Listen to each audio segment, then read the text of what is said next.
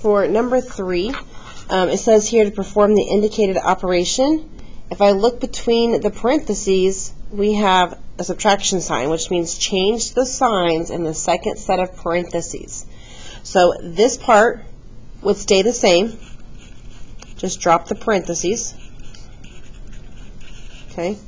This second part here, I'm going to change the signs. This becomes a negative 3x to the third, a positive 4x squared, and then a positive 5. So now I can go through and find my like terms. So 7 minus 3 gives me 4x to the third. 6x squared plus 4x squared is 10x squared. And then 8 plus 5 is 13. Okay. Then for the bottom one here, number 4, I went ahead and wrote out the explanation to simplify a radical. I would start with doing the factor tree for 88. So we can break that down to 4 and 22. Okay.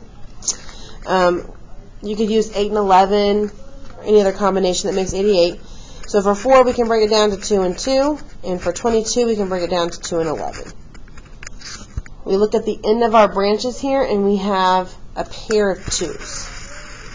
So that 2 goes on the outside of the radical, and then you multiply the leftover 2 times 11, the remaining numbers, and we get 22. Okay.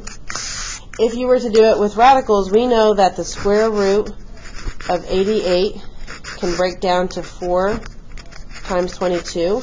The square root of 4 is 2, so it goes on the outside. And then 22 will stay here on the inside. So that would be the same answer as this.